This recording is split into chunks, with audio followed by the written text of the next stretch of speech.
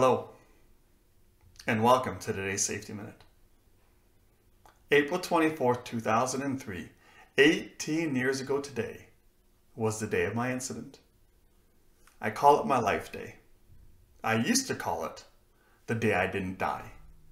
In the burn community, people often refer to the day they were burned as their burn-iversary.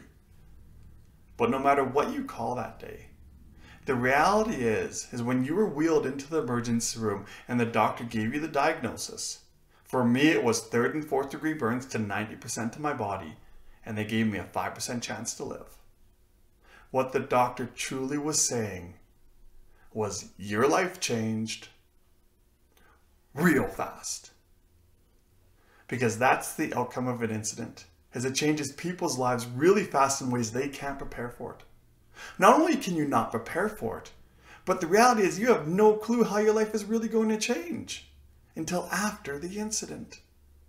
For me, I went into a coma immediately. For 6 weeks, I had nothing but nightmares.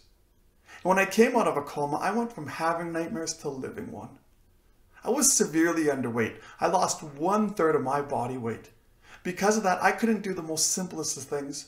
I couldn't roll over or sit up. I couldn't brush my teeth, get dressed, or go to the bathroom. I used to be the most skilled person on our crew. In the flooring industry, my job literally was to drive around every single day and fix other qualified flooring installers' mistakes. These hands were extremely skilled at what they did. And now, when I do handiwork around the house, I struggle to manipulate the tools. And when I do, my skin is so weak it often breaks open and I start bleeding everywhere. I have been diagnosed as being over 100% permanently impaired. What that means is there's not an aspect of my life where my injuries and my disabilities don't affect how I live my life. I also have always been a happy-go-lucky person. But when I was in the hospital, I fought with anger, depression, anxiety. I even contemplated suicide for a while. I'm the type of person that has never really given suicide a thought in my life. But in the hospital, I contemplated it deeply, day after day, week after week, as I struggled to figure out how my life changed real fast. But not only did my life change, my wife's life also changed.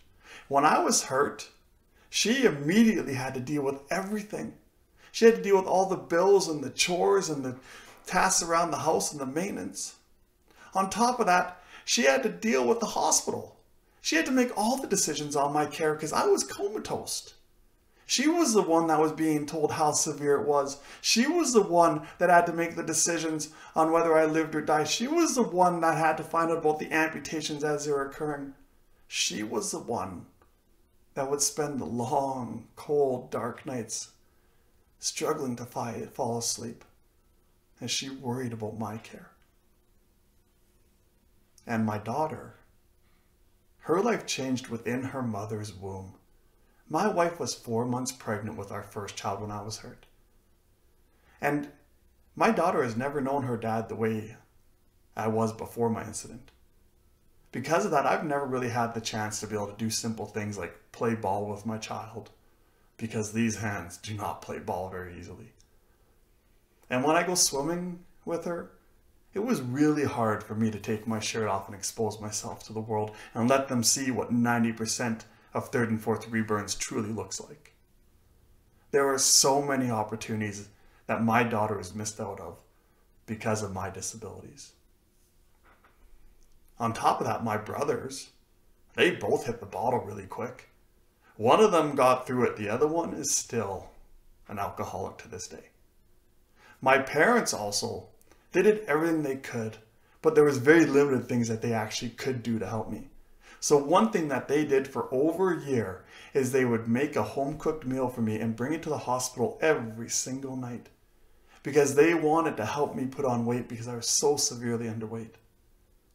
Although there was very few things they could do, for over a year they did that one thing, just trying to help me do something as simple as put on weight. My life and my family and my friends' life changed really fast from an incident that was completely preventable.